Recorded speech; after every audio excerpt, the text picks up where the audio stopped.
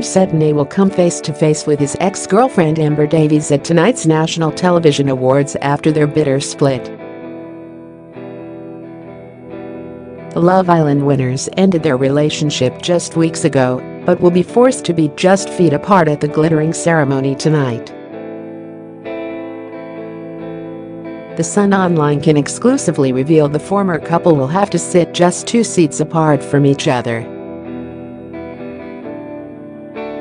They will be separated by their fellow Love Island stars Chris Hughes and Olivia Attwood.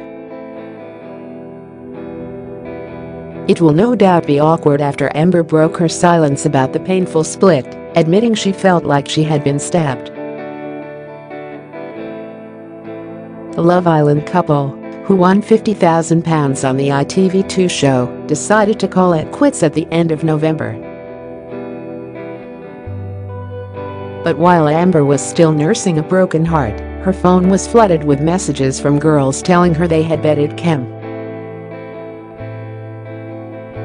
And she told of her shock when the Dancing on Ice contestant spoke about his heartache this month, claiming he was still struggling to get over the split.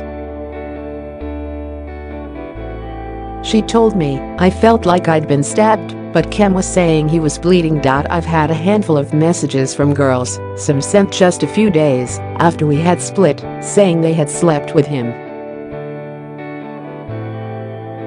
Others have been from people claiming their friends have slept with him. People deal with things in different ways, maybe that was his way. But if I was sleeping with loads of people, I wouldn't speak publicly about how heartbroken I was."